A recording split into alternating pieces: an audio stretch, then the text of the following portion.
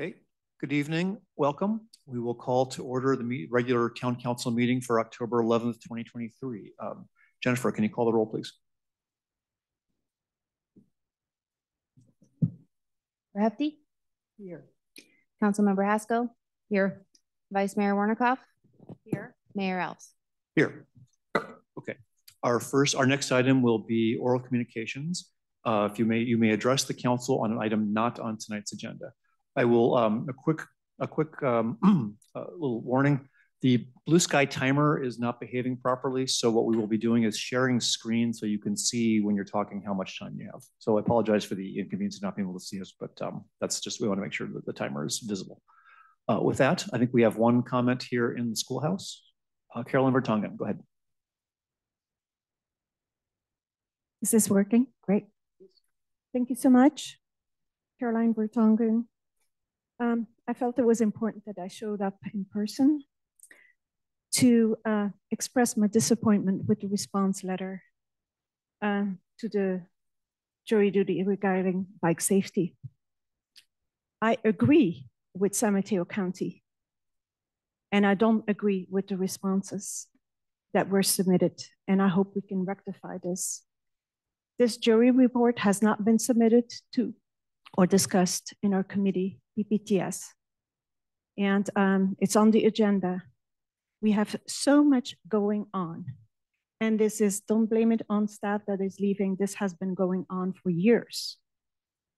This morning, I helped a student cross the crosswalk by the Priory because we have not implemented the flag system and we still have to wait for improvements. It's a disaster, that driveway by the Priory. And this is not the first time. Residents have said this over and over, but they're tired. This morning at the Trails Committee, we brought up safety again.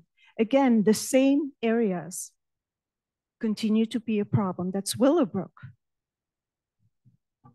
Because of our generosity to all the other people from outside Portola Valley, and we allow them to come and enjoy our trails. There is a huge issue with traffic safety. There's a huge issue with safe routes to school. And I hope that the town manager is listening. Please come to our committees and listen. I listened to your experience for the picnic. Unfortunately, I was out of town. And it depends on what experience you had. Several people were very happy. But please read the reports from BPDS, the volunteers. They were not happy with the sheriff. They want the roads closed next year like we had last year because there were too many near-call accidents. And so it all depends what you hear and what you see, and we will continue to come to the meetings. We will continue to express our concerns. But please, there's too much going on, and I hope that the town manager will help us solve the problems. Thank you. Thank you.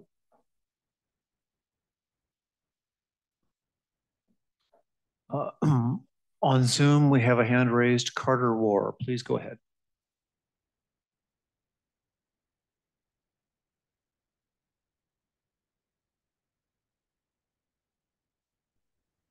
Hi, so this is Carter War. I'm resident in town at 260 Willowbrook Drive, and I also am a local architect. Want to make sure that you can hear me. Yeah, we hear you, Carter.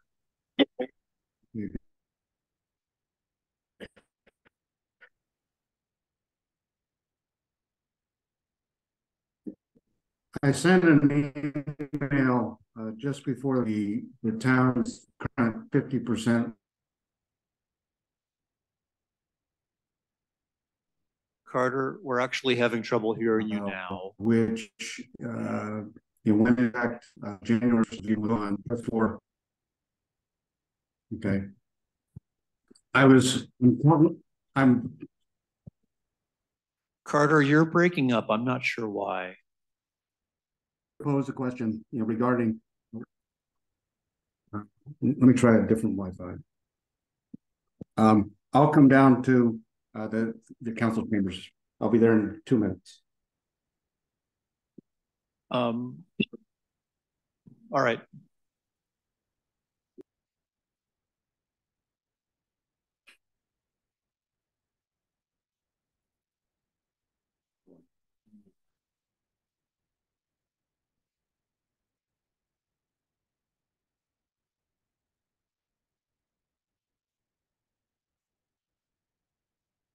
If there are no other hands raised, we could consider taking the continuing this item Yes. to after the consent agenda. Okay. We will we'll take Carter's comment when he gets here. In the meantime, we'll move on to item 3, consent agenda. Members of the public may comment on any item on the consent agenda. Only accounts, like any council member may pull an item from the consent agenda for discussion. Are there any public comments on the consent agenda? The schoolhouse is actually now empty, except for the council and staff. And I see no hands on Zoom. So maybe we'll give Carter 1 more minute here and he can come talk. Oh, does anyone want to pull an item? Does anyone on the council want to pull an item on consent? I'm going to pull the minutes just because I have a quick question. Okay, so 3A, anything else? Okay, I will take a motion then to approve items 3B and C. I move to approve 3B and C. Second. Okay, roll call vote, please. Councilmember Hefty. Aye. Councilmember Haskell. Aye. Vice Mayor Warnikoff. Aye. Mayor Alves. Aye. Okay, items 3B and C are approved. 3A, Sarah, comments on the minutes. This is more of a question. I was absent from this meeting and I didn't know. I'm sorry, I should have asked this staff earlier. On a vote, does it show that I'm absent typically, or just I see, it says ayes are Alves, Hefty, and Taylor, and the nays are none. It doesn't indicate that I was absent from the meeting. I don't know if that matters. Is that the correct way of doing it? It's more of a question. I'm sorry, I should have done this in advance of the meeting. We typically on other minutes do note that you're absent, so we'll make sure we amend the minutes. Okay. You are absent at the very beginning. The call to order, your notice listed as absent. And then And the same for me. you're both, yeah, you're both absent at the beginning, but then under the votes, yeah. Great.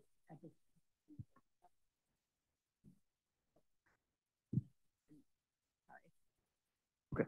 Any other corrections or questions on the minutes? If not, I could take a motion. I move to approve the minutes. I'm going to abstain because I wasn't there. Okay. Roll call vote, please. Councilmember Hefty. Yes. Councilmember Haskell. Abstain. Vice Mayor Warnikoff. Yes. Mayor Alves. Yes. Okay. Motion passes. Okay. We're done with consent. Carter War is now here and is going to speak to us in oral communication. Thank you so much. I'm sorry that the internet connection wasn't working. Tonight, I emailed an issue that I wanted to get clarification on, as to the council's intent. There's a new 50% rule that went into place, as of January 1st that passed just before the election last year. And there seems to be something either intended or unintended by what's called the 50% rule. In the 50% rule, there's a requirement for remodeling, projects to evaluate the scope of their work relative to the floor area and the wall area, not one or the other. The words are rather confusing, and I wanted to make sure that we truly understand it. There's a document from the town, that is shared, with applicants, and we're one of the major design professionals in town. And it came to my attention today that it isn't floor area or wall area. it's both, because there isn't an and or, it's to add them together. And so essentially, if 25% of the wall area and 25% of the floor area are affected by a project, that could be the same 25%, but they're added together to result in a project that by the town's evaluation would be a new building. I don't believe that that was the council's intent.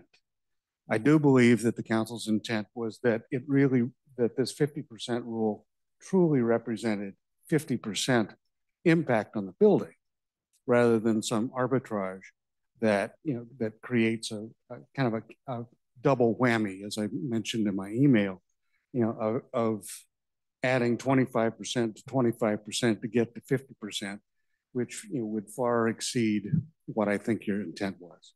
So I've used my time. I know you can't talk about this, but hopefully you can agendize it and let me know, what the real intent was, because this document goes into a lot of detail explaining, how to calculate the floor area, how to calculate the wall area, and then goes on to explain that you have to add those percentages together, not the impact of the project, but the percentages. And that really is pretty strange. Thank you so much. Thank you, Carter. For the mayor, I would just note that I just discussed with the assistant town manager having our interim planning director get back to the speaker to clarify that document and perhaps consider whether it needs to be revised. Great, thank you. With that, we conclude oral communications and we can move on to our regular agenda, which has one item, which is the updated electronic communications policy. I believe Town Attorney Engberg is going to present this one. Go ahead. Yes, thank you. I'm asking this town clerk to share. I've got a short presentation tonight. And then I'll just note that we did receive one item of written communication, public comment on the draft electronic communications policy. And I thought those were really thoughtful comments. And so what I did is, so in addition to the short presentation I actually have a red line document that incorporates some of those recommended changes that I thought we could just go over this evening. If the council's ready to take action tonight, it may. Otherwise, if there are enough revisions, the council could also consider providing further direction, and I could bring it back perhaps on the consent agenda if there's a consensus on the policy language. So, all right, so Jennifer, is it ready to go? So as background, I came to you on July 12th, that council meeting, to do a study session on an electronic communications policy. And sort of the genesis of that, if you can do presentation mode, was that, I was pretty new to the town. I guess I still am. But when I joined the town, there had been some discussion in the community about the use of social media by elected and appointed officials, as well as the town had received a number of sort of rather voluminous Public Records Act requests involving requests for electronic communications. So and the town also received a concern from a resident, a cease and desist letter under the Brown Act regarding social media use. So it seemed like a good time to sort of evaluate policies. So as just in terms of what we're talking about here, electronic communications cover email, texting, and social media. Those are the primary things we're talking about. And it implicates primarily two state laws, the California Public Records Act and the Brown Act. Those are the two primary laws at issue. So in terms of timeline here, so after that, I actually learned after we had that July 12th study session that it turns out the council actually already has some policies on the books regarding electronic communications. So, ideally we would have found those before the meeting, but the town clerk, I think, had just started that week. So we dug in after the meeting and discovered that lo and behold, there actually is a 2009 council correspondence policy on the books. And that has to do with how to distribute council correspondence. It talks about printing out all public records as part of the town's records retention practices. And that is not necessarily recommended policy and just in terms of saving paper anymore. It has practices around how to respond to Public Records Act requests that are rather dated. For example, that 2009 policy talks about how when the town receives a Public Records Act request, the clerk is to notify everyone on the council about that. And in reality, most requests are pretty routine and can be handled readily at the staff level. That was the 2009 policy, and there's also a 2010 policy called the Personal Computing Devices Policy. And that sort of reflects a time when it sounds like the town actually occasionally issued personal computing devices to council members. And it assumes that council members download agenda materials from the web as opposed to accessing materials on the internet during council meetings. And then really interestingly, for me anyway, that policy also prohibits council members from texting or emailing during public meetings except for family emergencies. Which is actually what the council talked about at the July 12th meeting, but it turns out there is already that policy on the books, but it only applies to council members. So one thing I want to discuss with you all tonight is whether there's a desire to extend that to commissioners and committees, or whether that should just continue to apply to the council. So fast forwarding to August 2022, the council adopted a texting policy for public meetings. That policy resolved, settled Brown Act litigation, and generally prohibits council members, committee and commissioners from doing any private text or email communications among other members of that committee or commission during public meetings. It doesn't address social media or address communications outside of during those public meetings. So then in July 12th, we had the study session. The council looked at a few other sample policies. We looked at Saratoga's, Los Gatos, and San Jose, sort of a range of different policies that, that jurisdictions have adopted. And there was a fair amount of public comment that evening, good feedback, and also good feedback from the council. So what I did is I did my best to try to incorporate that feedback, and then also looked at those older policies to see what still made sense to include. Okay, so next slide. All right, so this updated policy, sort of generally speaking, it would supersede the 2009 and 2010 policies. Would propose to maintain that 2022 texting policy, although there is the option to expand it a bit beyond what would be required by the Brown Act, but that would be a policy call for the council. And generally speaking, it applies to the town's Brown Act bodies. Next slide. All right, so key features, I would say sort of in general, it doesn't, there are very few changes that would be imposed by this new policy. It really is intended to just document existing practice. There are a couple of potential changes that would be for consideration this evening. So features, key features, it directs that town council members receive town email accounts. That already happens. Commissioners and committee members, on the other hand, use their personal accounts. That's the current practice. There is a policy option in this draft that talks about, well, if they're using their personal email accounts, then how do we document and maintain records of their emails? If they're copying a staff person or a council liaison, then they are sort of in the system. However, if they are not, there is a discussion and there's an option in this policy to copy a town alias email address. Another key feature, prohibiting e-communication by a quorum. That's existing law. That's existing law in practice. It also would propose to expand the 2022 texting policy Basically no e-communication during public meetings by council members, commissioners, or committee members, with the exception for family emergencies.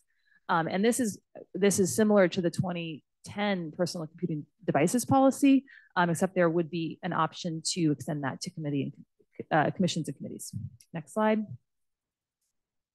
Includes Public Records Act procedures for obtaining e-communications, including texts and social media. It does away with the policy that the whole council needs to be notified whenever we get a PRA.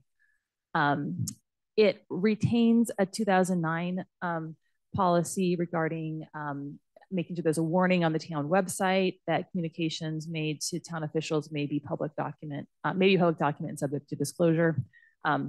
This is a little bit tangential to the main focus of the policy, but it was part of the 2009 policy, and we actually do have that warning on our website. So I just carried that forward. One thing I said it doesn't address that came up in the July 12th meeting was the topic of posting videos of committee and commission meetings on YouTube. There was a fair amount of discussion on that. I did not attempt to tackle that topic in this policy. It's a little bit out of my depth, I would say, but I would say this is something that we can continue to work on with the town manager and staff. All right. So the next slide is actually the sort of a summary of some of the public comment that we got. This was from Ronnie. Thank you, who gave some written feedback, and this is just sort of summarizes it. And I really thought it was helpful, so I'm going to just go through it quickly here, and then we can kind of look at it, maybe potential suggested edits. He suggested deleting an unnecessary definition of personal computing device. I would agree with that. That was carried forward from an old policy, but that term isn't really used other than in the recital, so I think it's superfluous. There was a comment about clarifying the definition of social media platform. If you recall, there was a fair amount of discussion at our study session regarding whether to use the definition of social media platform that is in AB 992, which is the state law that sort of tried to help clarify the Brown Act with respect to social media use. But the definition in state law is somewhat narrow in that it excludes sites that are moderated sites.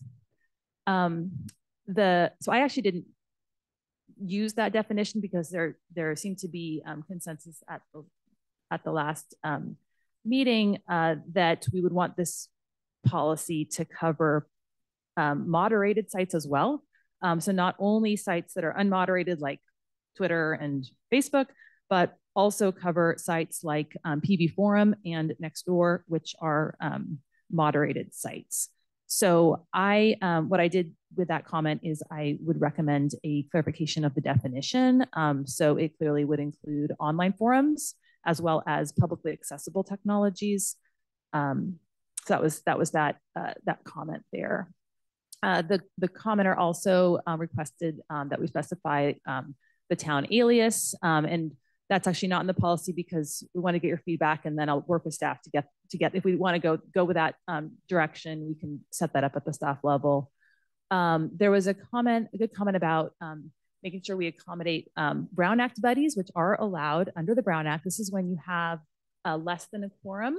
So generally speaking, 2 council members who may communicate on a specific topic. And because they're not a quorum, they are not violating the Brown Act. So the draft policy language, I will say this is one part where I borrowed from another city, from Saratoga. Their language is a little bit more strict on this topic. And I don't think it based on the comment and now my experience working here, I think it's would be better to soften that policy language a bit. And actually, it turns out that there was some language in I think it was, I can't remember, the 2009 or 2010 policy that I think we might want to sort of go back and revert to. So I'll show that to you in a moment. The commenter noted that one of the sections was kind of duplicative. Sections 3F and 3G were rather duplicative, so I'm going to propose sort of combining those into one. And then lastly, there's sort of an important policy question for you all, which is this question about whether to prohibit e-communications during meetings, with the exception for the family emergencies. This turns out is already the policy for the council based on the 2010 policy. But is the council interested in expanding that to apply to commissions and committees as well? This was discussed at the July 12th meeting, and there did seem to be consensus about, folks should focus on the task at hand and not do e-communications during meetings. But I watched the video today, and I don't think we really drilled down into the specifics of whether we were talking about the council or also committees and commissions. So we can sort of dive into that tonight. So let's go ahead and bring up the red line, if you don't mind, Jennifer. So let's take a moment to switch over.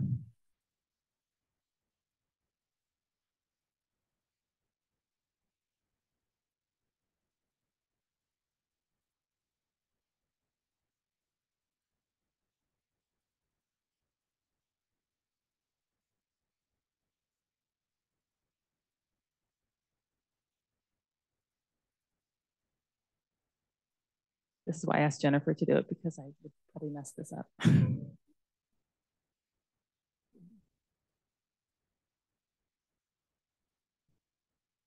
Yeah, just really maybe make it a little bit bigger.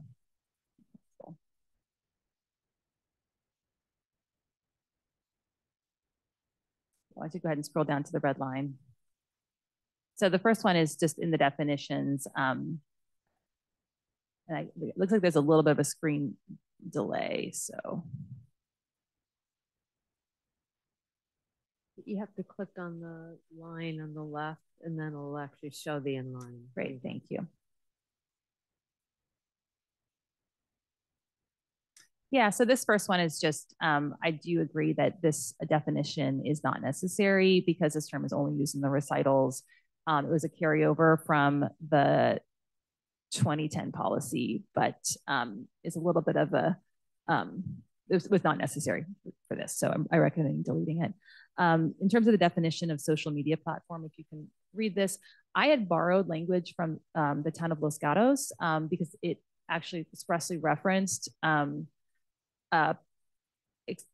publicly accessible technologies used to publish and or share information using the internet. Examples of social media include, and it included Nextdoor as one of the examples, which is a moderated site. And so I thought that was a good definition to use. But given the comment, I think that maybe wasn't entirely clear that this was intended to be broad. So I did recommend including in the definition online forums, as well as publicly accessible technologies. So that's intended to cover sites like Nextdoor and PB Forum that are moderated. Okay, let's scroll down. Okay, and then this this next one has to do with the e-communications by committees and commissioners. And this is in the event that we get a Public Records Act request for communications by members of those bodies, which doesn't happen that frequently, but somewhat occasionally. And the idea that was discussed at the last meeting was, well, if there's no staff liaison to that committee, that would therefore, if the staff liaison, then you can copy, and typically they do copy the staff liaison for any communications. And that staff liaison, of course, has a town email address that sort of gets it in the system. There was a question about, well, what is the town alias address? And, we are still working on it, but I would recommend that we, I would recommend including a change here that states that the email should copy a town email address. Really anyone is fine because that gets it in the system, and that could be a staff person, a council liaison, or an alias. such as like we have an alias, I think it's called Town Center at PV, at portollavalley.net. But if this policy goes forward, we'll have to decide at a staff level whether we want to have a specific alias for committees, just to keep it a little bit more organized, I guess. Okay, so going on to the next one. So this next one has to do with the Brown Act buddy issue. And so my proposed language would accommodate more clearly Brown Act buddies, and would note that electronic communications should not be sent by a council or commission / committee member to more than one other council or committee member concerning town business, and should never be used to form or attempt to form a consensus on an issue within the town's business. This is pretty much carried forward from your 2010 policy. However, what I did was I added committee and commissioners to that policy. So I don't think this actually changes anything about the current practice, but it does, more expressly state what the rule is, and like I said, uses language that's already adopted policy. Okay, and then going forward, this is the note to that G is duplicative, and so I propose to delete that. I think the reason, this was from Saratoga, I will say, I think the reason they had two policies that pretty much said the same thing was that their definition of social media platform was narrower. It was right out of the state law, AB 992. So they had to have another policy that covered online forums. So with an expanded definition of social media platform, I think we can just cover this material in one paragraph. And let's see if there's anything else. It might be the last thing, actually. Okay, so that's the last thing. So that was kind of a lot of in the weeds stuff, but I did just want to go over that because those comments were really helpful. So that's it for my presentation. And just to summarize, I think that the two kind of proposed changes we have here in this policy, it would change sort of how we're doing business, would be one, whether we want to require our committee and commissioners to make sure they're copying a town email address when they communicate via email. And the second one being whether during committee and commission meetings, members of the committee can do any texting and emailing during that meeting. Basically, whether you want to expand the policy that applies only to council at this point to committees and commissions. Those are sort of the two policy questions for you. Everything else is really an attempt to clarify existing practice. But if I got anything wrong, obviously we can change it. And like I said, if I think this is probably enough changes to want to bring back the item to a future meeting, showing the red line and a clean copy for consideration and adoption, if that's the way the council wants to go forward. Great, thank you, Catherine. So we will start with council questions for staff, and we'll take public comment, and then we'll come back for discussion of those, including the questions that our town attorney has raised. Are there questions from the council right now about this? Mary, do you have any specific questions? I'm just a little confused whether legally, from the Brown Act point of view, there can be a difference between the committees and the commissions and the council, and why that is, and is it going to confuse people when they go from committees to commissions? And anyway. Yeah, no, that's a great question. So the policy that you have on the books right now that applies to council, that prohibits council from texting or emailing during meetings, with the exception for family emergencies, that goes above and beyond the Brown Act. So you can choose to have your committees and commissions go above and beyond the Brown Act in that respect, or not. So why did we choose to go above the Brown Act? Well, that was in 2010, so I don't know the genesis for that decision. But I guess one thing that it was a long time ago, but I will say the recitals for that policy do talk about, I'll just read it out loud so it's helpful here. It says, whereas the town council is required to make decisions on a variety of matters impacting the town of Portola Valley and its citizens, and the council recognizes the importance of paying attention during town council meetings and focusing on the task at hand.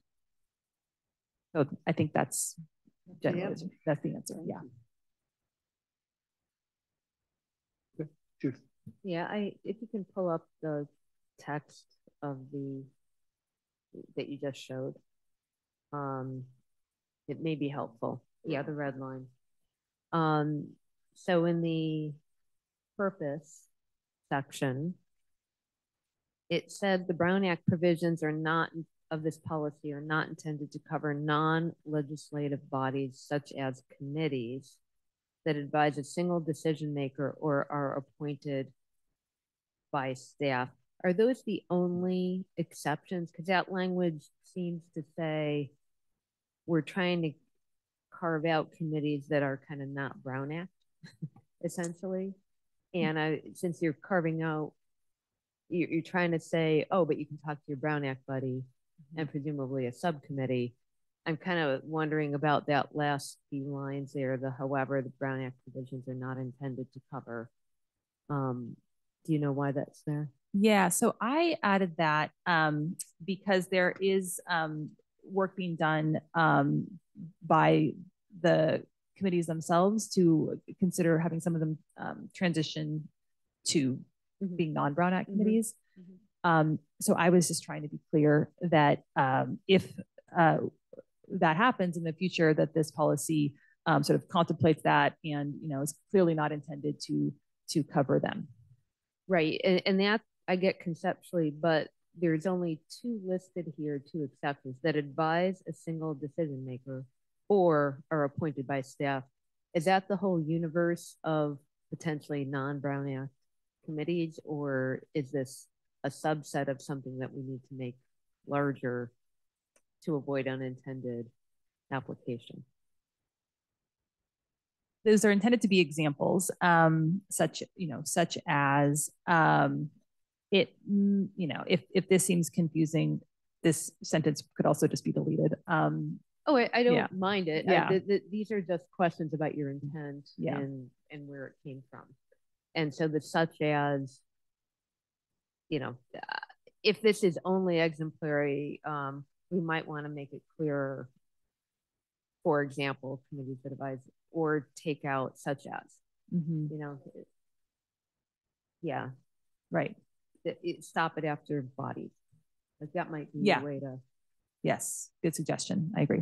Well, I don't think anybody's, a month from now, I'm not going to remember what a non-legislative body is.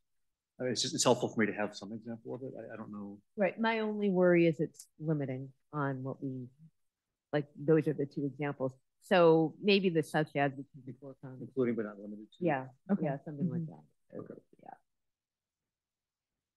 And these are actually questions. I wasn't trying to get ahead of the process. Yeah. Let's see. Okay, then.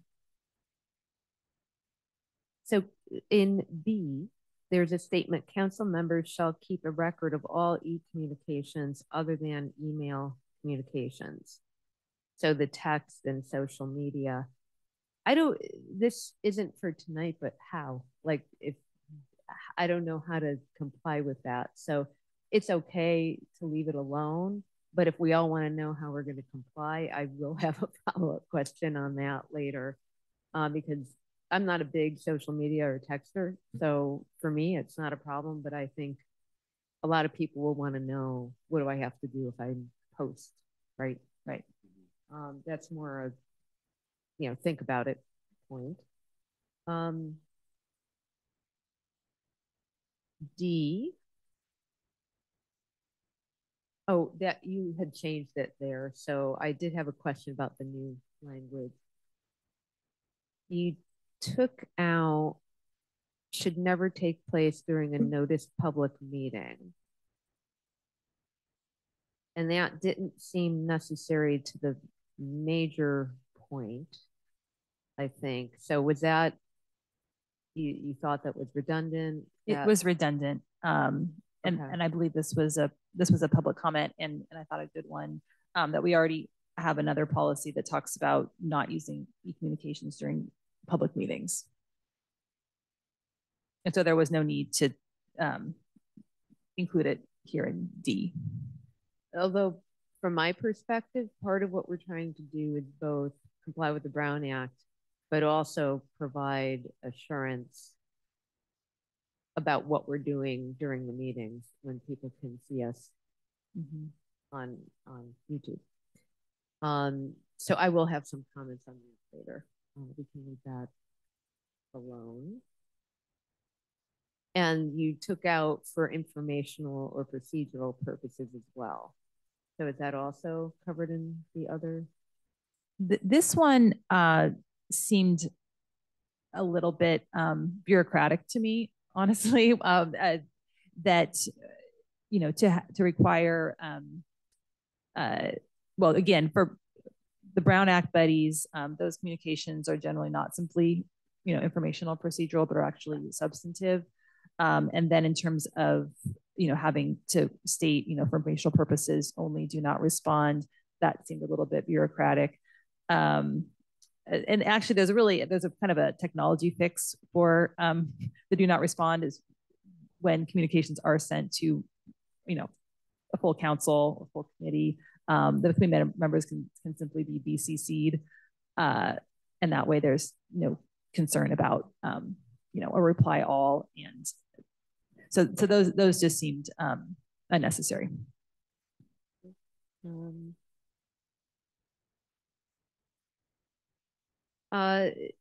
E, it says telephone calls or text messages from family members. I don't know, is there a definition of family? Because I can see if someone's babysitting and there's an emergency. So I'm wondering if family members is a little too limited when you already have urgent family matters later, which I would think doctors. Yeah, exactly. Got police. Getting worse.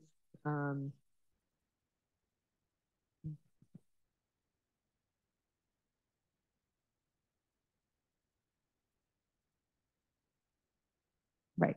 Yeah, I think there's a fix for that. Yeah, that's No, if good. that's consistent with the intent. Yeah. Yeah. Okay, then I am getting to the last two. H, request for disclosures. I think you left this alone. Or maybe not. It's H. Actually, it's under the Public Records Act. So now that you've deleted one, it's now in G. And request for disclosure shall be submitted to the town clerk. Do we need that sentence here? Because this is about us conducting meetings and what we can and can't do. This is kind of telling the public where to submit a public record request. I don't know. I think you're right. I think that is a little bit outside of the main focus. It doesn't offend me, but it's not the right place to find it. And we have that information on our town website in terms of the procedures for submitting a PRA request. And then the last one, compliance with the policy. Is there a reason why we need that? Or is that like a legally operative necessary? There's no legal reason to have this. This is your choice. But it's just, you know, I think making it clear that it's the response that, you know, the town attorney is not going to be policing this, but that it's the responsibility of individuals. Yeah. To me, it's inherent. I can go either way. Okay, thank you. Sarah, questions? I don't either. We will move. I'll take public comment on this item. Ronnie Krasinski has his hand up. Ronnie, thank you for your email comments, and please go ahead. Thank you. Can you hear me? Yep. Yes. On the definition of the social media, I guess it's still a little bit unclear to me if the intention and if the way it's written, if it includes private email lists. For example, could be like an email list for Westridge residents only, or just any other private email list, make PV great again, whatever it might be. So yeah, I think I mean, just you could consider and maybe clarify that. And then on the on the policy question, I guess I just wanted to reiterate my opinion that I would disagree with kind of going beyond what is legally required by the Brown Act and then our 2022 texting policy in terms of what e-communication is allowed during meetings. I mean, there were kind of comments to the effect that the intention is to sort of that people should not be texting during meetings, they should be paying attention, which generally I think everyone would agree with, but I think people also should not be browsing the internet or reading a book or whatever, but we don't have laws and ordinances about those, and I don't think we need them. I think our volunteers are dedicated and they are paying attention during meetings. So I think if you want something like that, you could just put it in a handbook guideline or something like that. I think putting it here makes it kind of onerous and intimidating for committee members. I guess if you keep it in like specifically about like, family emergencies.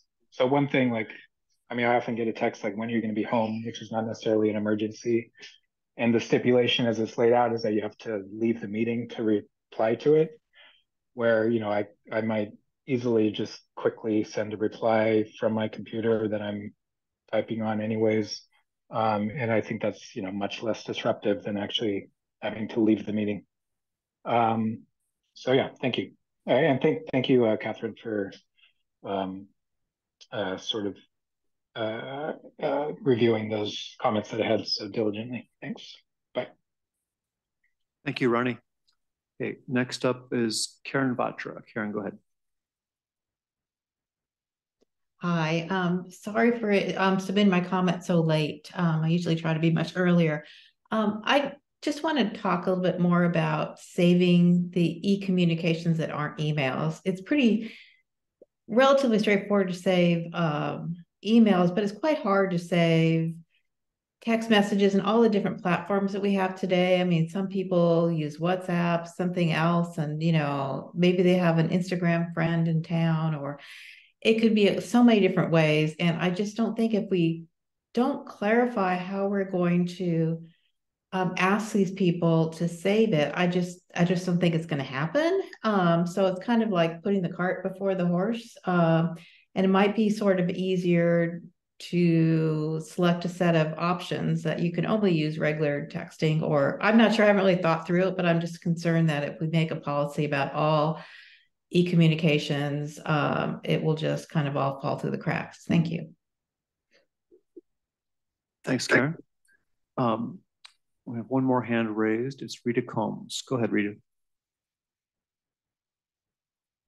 Hi, thank you for taking my comment. I missed the beginning of the meeting, so I'm not sure if when this meeting started, if it was talked about why this conversation came to the top of the list about a council member showing their screen and with a chat that had different issues going on that had been during a meeting, during a wildfire preparedness meeting, and also another council member making comments on the PV forum.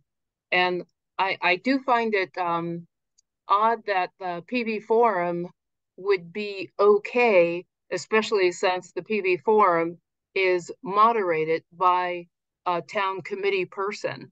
That it's not equal, and it has been shown to this particular council that's sitting now, that it is not just open to the public, and there are people that are don't get to read it or don't bother reading it. And it looks like we've had a couple of communication policies in the town. I don't know if it's part of the training for new council members, new commissioners, new committee people, new volunteers in the town, if they are educated about this communication policy, and if there's any proof. There was one in the packet, I guess the last communication policy, but it was not signed.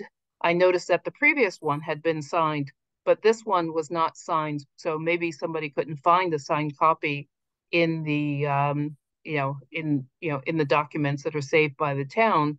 But was that one ever signed? And how have the council members that are here been trained on it, and what kind of training has been given to the to the committee members and other people, and how will that change moving forward if a policy, a new updated 2023 policy, is then put into the system? Thank you. Thank you, Rita. Carolyn Bertongen has her hand up. Carolyn, go ahead.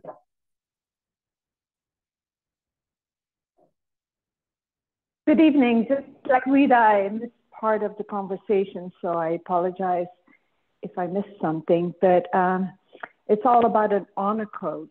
And yes, I really appreciate the town council to really address this issue, because we have reported over the years that people left their phones on, and they reported, oh, leave your phone on, we will text you, when they were recused.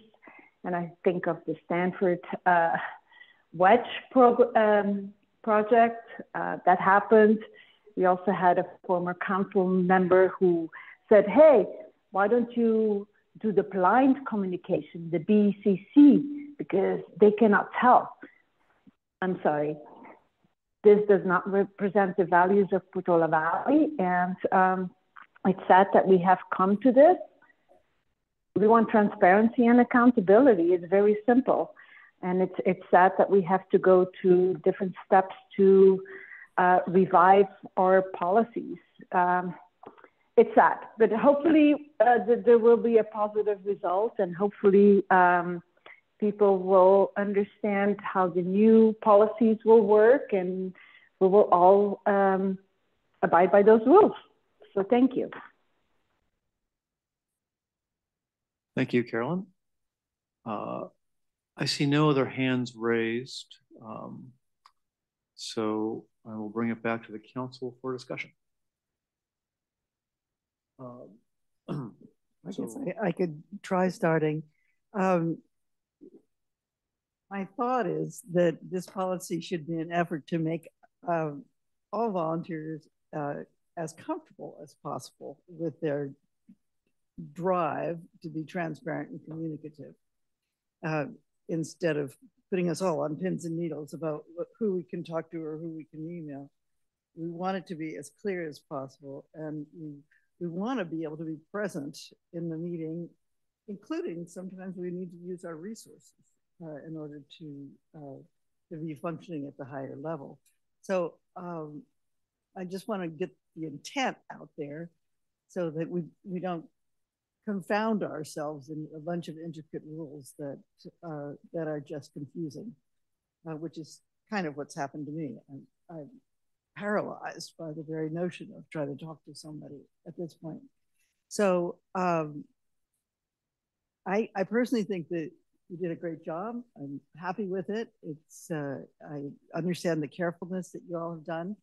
I did hear some things from Ronnie about whether we can, I think it's really important that we be allowed to share our opinions and thoughts and concerns with the community, and that there be a way to hear back from them, because they got lots to offer, and also we're supposed to be representing them. So if they can't even find out what the problems are and what the solutions that are being offered are, I think that's too bad. So I'm speaking basically in defense of the idea of being able to have a list that you communicate with, that anybody who wants to can sign up for or not sign up for, your own personal subscriber list that you can communicate with.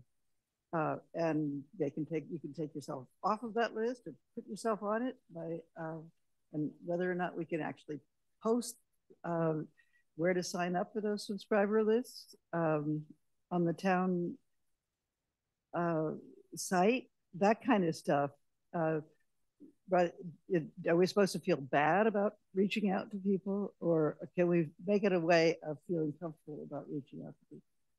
That's my big sort of discussion point around this, because of course everybody knows I have a subscriber list and I use it, and I get a lot of positive feedback for it. Anybody who's interested in what I think or what is going on can subscribe, and I think everybody does it. Dianne Feinstein, Agnes, everybody has one of these lists that I know of in politics, and sends out their current thoughts. So I just didn't know whether that was in any way included in this or prohibited or what, because I want us to have more transparency, not less. I can go ahead and try to address that question. So I think the relevant policy that we would be looking at for the subscriber list, like you described, is in what I think is new section, section 3D. This is the part of the policy that would say electronic communication should not be sent by a council member to more than one other council member concerning town business. So for your subscriber list, I would recommend not having more than one council member on that subscriber list, or better yet, none. Yeah, none. Right. Then that's the only problem there. Yeah, that would be the advantages of having the source of those subscriber lists, if everybody else wanted to do it, on the town site, would be that you could say that on the town website that there's no interaction between that list and the other, in compliance with this subscriber list is in compliance with the Brown Act. Mary, are you looking to have if you had that kind of list, what's the relationship of what that list is to the town website? I'm a little confused what link you're making. I mean, it occurred to me that while we were talking that it should be able to be a sponsored communication by the town. Not something that you feel jeopardized about doing, but supported in. I don't think that has anything to do with this. Yeah, I don't think that's fine. I got it. It's a separate thing. Agreed. Well, she did point out one aspect of it. What happens if somebody forwards that subscriber list to the rest of the council? Well, you can only do so much with third parties. I mean, we do the best. It's really no different than if a council member sends an email to a lot of their constituents and one of the constituents forwards it on to another council member. It's kind of the same thing, so we do our best, and you as a council member make sure that you don't violate the Brown Act, and we hope the members of the public don't facilitate a Brown Act violation. Thank you. Okay. Judith, do you want to Yeah. So part of what we're doing here is complying with the Brown Act and getting into the next level of details about how. Part of what we're doing is creating, frankly, trust in the public that there's not 2 discussions or 3 discussions going on during a meeting. So my comments are going to be filtered through that, because if I see somebody texting at a critical moment in the discussion, I'm going to wonder about that as a member of the public. And I think that's a legitimate concern, which is why I think probably this pushes the limit of, don't be texting for non-critical stuff. That's my parallel high-level phrasing for what you captured here. And I actually agree with that. I think it's important for people not to be taking care of their shopping list when they're supposed to be listening to the public. And I think it's super important for the council and the commissions if it becomes problematic for the committees that are Brown Act committees, I would want to hear, I mean, this isn't a one-stop shop. If these things become onerous, we should make them workable, to Mary's point of inviting participation in committees is a value of ours. But I don't interpret this as revised as doing that. I do think there is a question, the private email list question that Ronnie asked. I think that might be the next level of detail. I'm personally not prepared to have an answer to that right now. I think I probably wouldn't expand this policy right here. I would do what we can that's covering the topics we've already discussed and see if we have a need to get to private email lists or next level. So I probably wouldn't expand to that. To Karen Vacher's question of how to keep copies of e-communications other than emails, I don't know. If there is best practice we can borrow from other towns, maybe we look and see, or we decide not to address that in this one. Like, I view this as a starting point and it's a great step forward. But if we're causing nail biting by people like about how they're going to get to comply, I think we should maybe back off a little bit.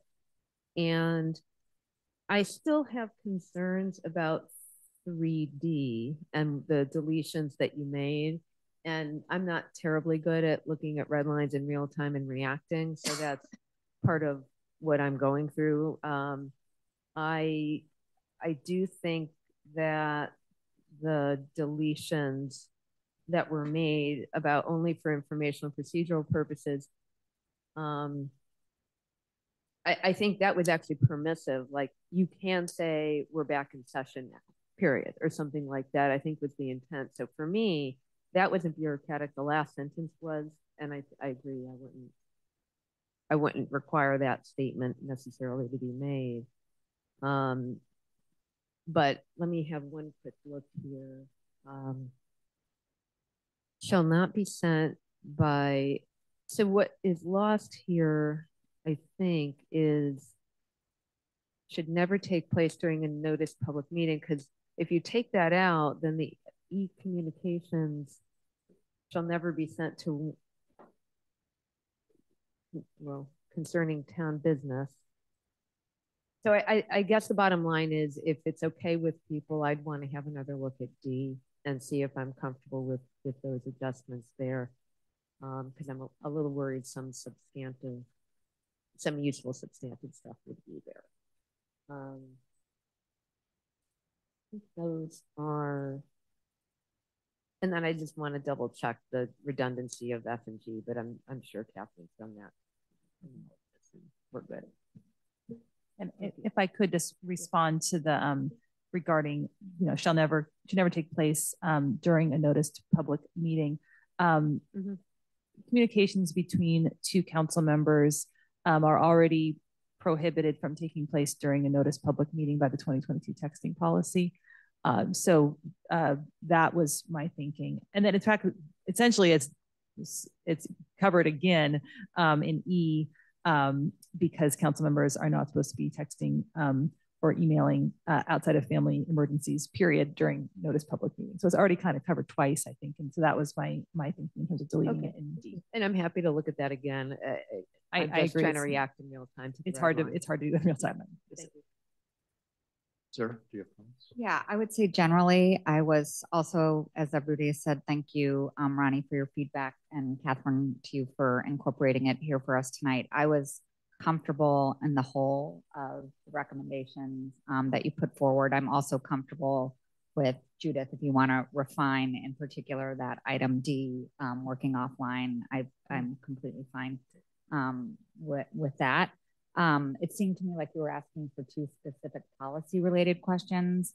Correct me if I'm wrong, regarding either the alias or extending texting to committees and commissions. And for both of those, my general feeling is that I think it makes sense as a guideline, but less so as a policy. As has been said, it's, we don't want to continue to further burden our volunteers So that's my rationale for both of those. And honestly, I think that the alias is nice, but in reality, in practice, I don't know how reliable it's going to be that everybody always remembers, so on and so forth. So I think it fits, both of those fit more as a guideline. That's just my thought.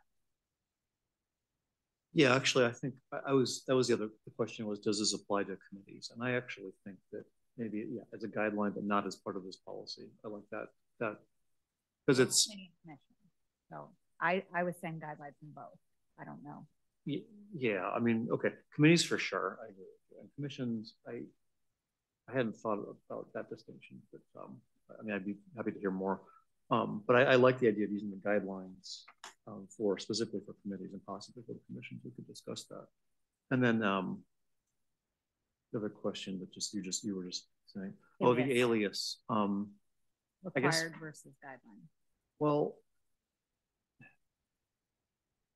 I guess my question is, what's the easiest, what makes the most sense in terms of making these things sort of really collectible? I mean, like sending them all to town center feels like whatever account, if everyone includes one alias, it feels like it takes one account, just turns it into this big sort of repository that has to be searched, it has to be searched by computer. Nobody's going to go through and look. I mean, so the question is, does it make more sense to have a dedicated account just for, probably doesn't make sense for every committee to have its own account, because then that gets really confusing. But then it's probably these are some committees at portollavalley.net or something.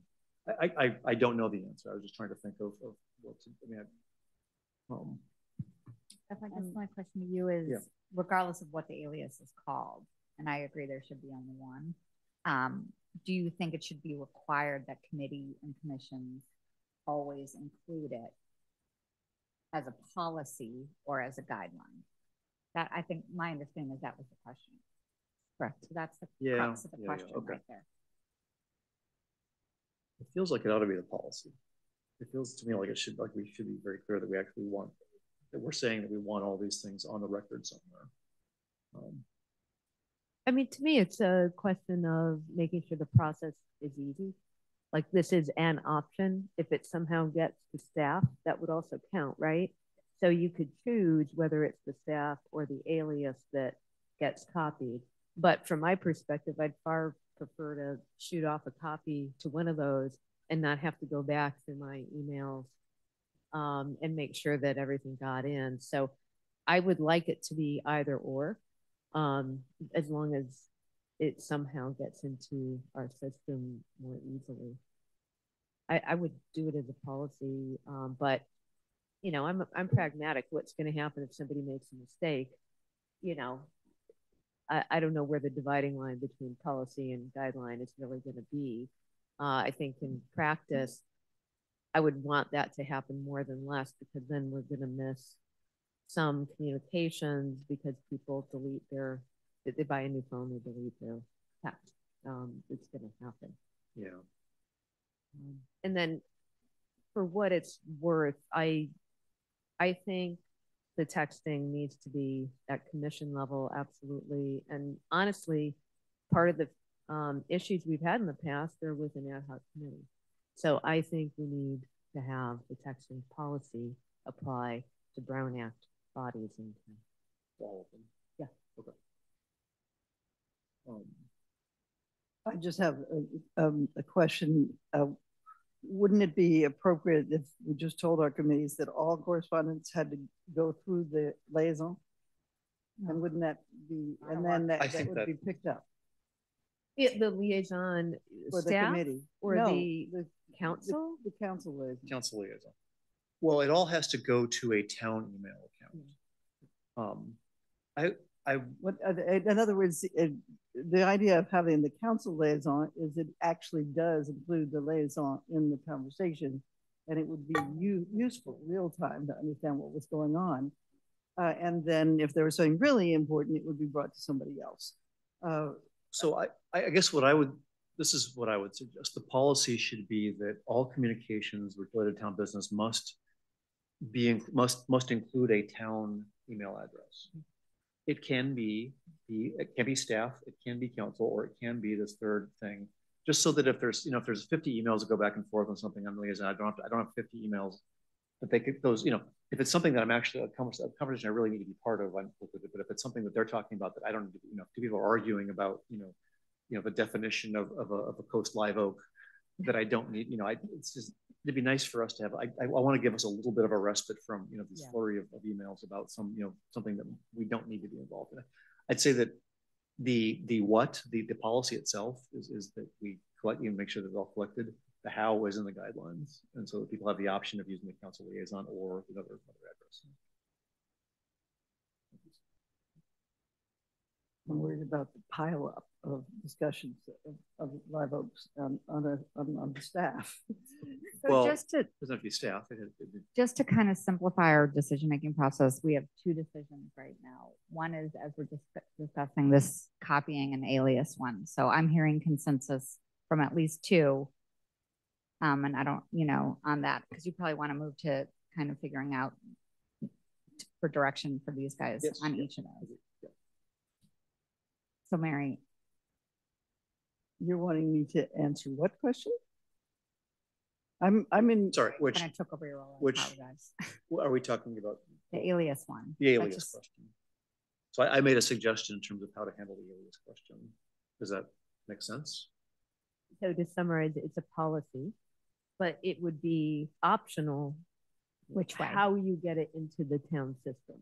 An alias, staff, or liaison. Or liaison. Okay. Yeah. I'm relaxed about the subject in general. I just asked the town clerk to pull this up one more time. This is subsection C. Yeah. And the red line, because I kind of also anticipated this issue, was to have the communication include a copy to a town email address, staff or council liaison or alias. It would really be up to the committee member. Okay. I think this actually probably is appropriate. Perfect. And maybe we provide some guidance in the handbook or something, just so just to make it clear to people. Underscore it. Yeah.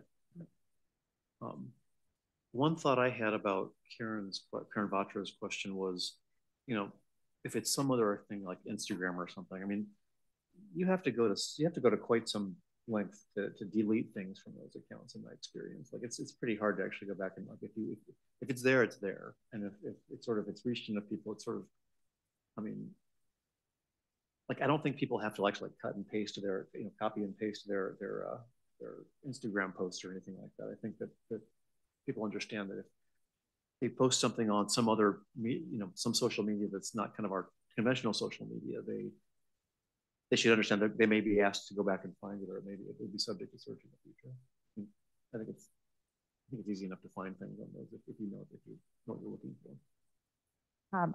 I'll just share with how I've seen this done in other Public Records Act requests. Screenshots tend to work. Just like you can screenshot a text message, you can screenshot a social media post.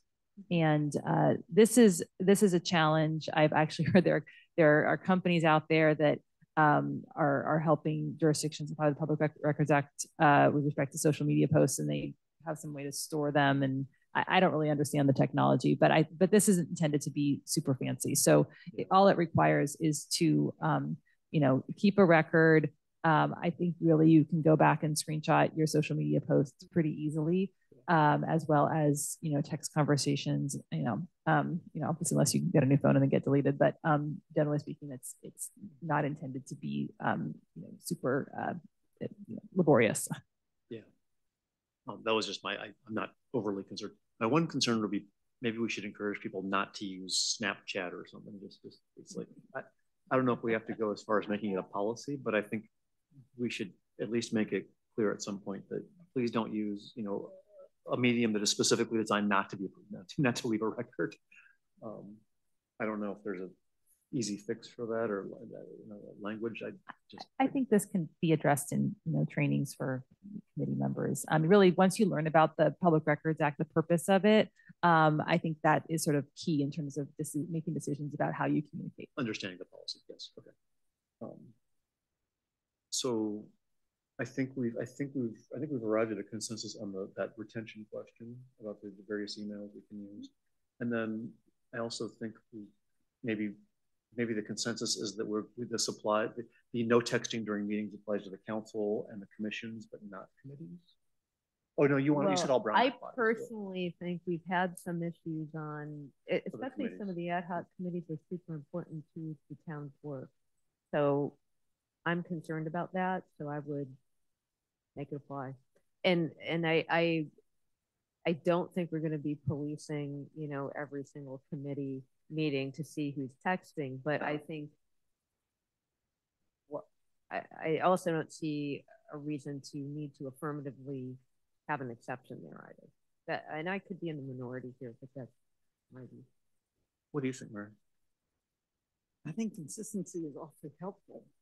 It means that you learn, as you come up in the committees, you get one way of doing it, and then you stick with it, and you get in the ad hoc meetings, and you do it. So again, simplifying for me is really important, particularly as it's so different from the way we normally function, where we're doing 5 things at once. True. Yeah. That it and also I think I would just say, and this may sound off track to everybody, but this is all new to a lot of people, and nobody should feel guilty about having done anything in the past or that it just, we all learn as we go along, and all of a sudden you're looking at a whole nother set of ways of communicating, and no surprise that you're doing the best you can with. I think my only concern is just the increased complexity that we put on our volunteers. And I hear, and as part of my role during the Committee of Committees process, that is definitely something we hear a lot about. So this is, yeah, making it work. You think that's making it work? Right. Yeah. So I'm just going to share that. I'm not going to vote against it. By asking them not to text, you think that's too much like to ask? Yet another. You know, these are some of these are like casual. You know, these aren't. You know, but they're maybe eventually groups. all these will opt out of being a Brown Act committee. I don't know. Yeah. Some of them I'm certain will, but I don't have a super strong opinion about it. I just wanted to share that perspective. Okay. So I'm not sure if I got direction on that last. I don't know if we have a consensus. We've made a few different statements there. The consensus is yes and yes. Is to include it. It applies to all the committees. It applies to all Brown Act bodies, and everyone is being. And we're making a policy that everyone retains their documents via a town email address. Okay. Great. Well, in that case, then I do have the direction I need. My plan is to bring this back with a red line and a clean version. And of course, if you have any individual thoughts between now and the next, I think I'll talk to the town manager about when to bring this back, but it's pretty straightforward at this point. And feel free to share any additional input that you might have. But hopefully we'll get to the finish line at the next try. Okay, so on the next meeting, this will be on the agenda and what we would hope would be a final form at that point. That would be the goal, yes. Okay. I have a question. Are you anticipating consent? We have a really long agenda at the next meeting. So can it be on the consent? Yes, I would plan to put it on the consent agenda. Is everybody, well, we have some changes that we didn't finalize. I know, for instance, I don't remember the number, Judith, that maybe 3B was it? Yeah, I'm going to go back. If you can send me the current red line. Yes. And I can just work with you to just confirm if I think something's missing or not. I don't expect a big deal there. Yeah, I would say feel free to work with her, and awesome. Any of us are welcome to work with them. And then I'd say let's put it on consent. It could always be pulled if something is enough that you know. Sounds great. Okay. Great. Thank you so much. Thank you. Okay. So just we have continued. We're not taking action. We're continuing this to the next meeting. Correct. I have the direction that I need. We don't need to vote or anything. You don't need to vote. Okay. Okay. Thank you. Thank you, Catherine. Perhaps item 4A. That brings us to item 5, liaison committee and regional agency reports. I did not see any attached to the packet, but did anyone want to report on them?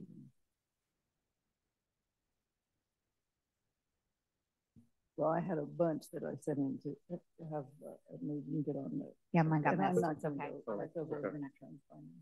Okay. So worry about them another time. Okay. Sorry? Well, I could report on geologic safety because there's one action point that they have asked for from us for a while now, which was that in November they'd like to be able to have an hour with the geologist at one of their meetings. At their meeting in November, and it seems a reasonable request. There are some questions. There's varieties of different faults that there, and none of them apply to any of the current housing situations. They just are things that they want to talk to the geologist about. And according to them, that's the way it's always been. There's a free communication between them. And this has been hardly free, but at least you get at least one visit with the geologist. I don't know if we have to have an action about that, or we can't need to have a consensus. Let's talk about it offline. It seems reasonable. I think I've had both the colleagues' memo on this subject, and I've also brought it up at every meeting after the geology committee, and offline has not been working. Well, it's not on the agenda though. Well, it's not an option. Online is not an option right now. So, okay, we'll figure out a way to move forward. Okay. Right. I just want to acknowledge I am the SFO roundtable liaison, and I have been getting some reports just to acknowledge to the public of increased air noise. I will do my best to connect and see if routes have changed or, generally what the situation that has changed is, if anything. So that's a placeholder for me to do homework on. Yeah, no, thank you. It's cyclical. It comes up every now and then. Exactly. And, I've seen exactly. that before. Okay. Anything that you want to comment on? Nope. Okay. There's one hand up. We will take public comment on the liaison reports. Well, I have a couple of things for otherwise reports. I wanted to just because everybody wasn't here last time about the appointment of the ad hoc housing element, to say that we've been hard at work and looking at lots of options in terms of real estate, and in terms of agencies, and we're meeting once a week with John Biggs to be able to keep ourselves on track to get things right. My slogan at the moment is more agile with responding to our housing needs. And the inclusionary housing policy, Mary and I are working on that. We also taking up John Biggs' time. Yeah. Poor guy. And we are developing a work product that's based on the committee input, but also other jurisdictions' policies. And I don't know if it's the next meeting or some. Okay, so we'll be looking to give you something to react to. Great, thank you. And I guess I would just add that without the inclusionary housing policy in place, we're having a hard time being very agile about our real estate, about what we can do with real estate. Okay. So the sooner we get that done, the better. Understood. Right. Any other liaison reports? Okay. Public comment on the liaison reports. I see one hand up, Carolyn Bertondon. Go ahead. Great. Can you hear me? Yes. Thank you very much, Judy and Mary, for communicating our concerns. There's a lot of things going on, and I hope you understood what we communicated even tonight. This continues to be an issue. There's so many questions that we have accumulated, not just in the last 3 years, but 5 years. And we hope to make some improvements. So I'm very concerned about this new policy. I thank the legal counsel or the attorney, town attorney, for addressing this, but even she is not aware of so many things that have has passed through the years, and we hope we can communicate with her and express our experiences. In regards to the airflow, the airplane flow, yes, and it's a deep concern. We Portola Valley residents have fought this for several years, even with Representative Ashu, because there are certain limitations. And the airport and the airplane association or whatever, you know, we get the runarounds. But they use Portola Valley because we have so much open space. And we have fought this because it has changed our whole ecology system. So we have more rodents. We, the residents, do not want to poison the rodents because we know the importance of all the other wild birds and the birds who help us take care of the rodents, but it's a big issue. And yes, indeed, there is an increase, and we don't want to escalate this because we have fought this for many years. And yes, this is an ongoing issue and it has increased this year. There's many topics that were addressed this year. Well, I'm sorry, not this year, but this meeting. And I hope the new town manager will address them. We need help. Town council liaisons have been very helpful, but there is an issue in effectiveness.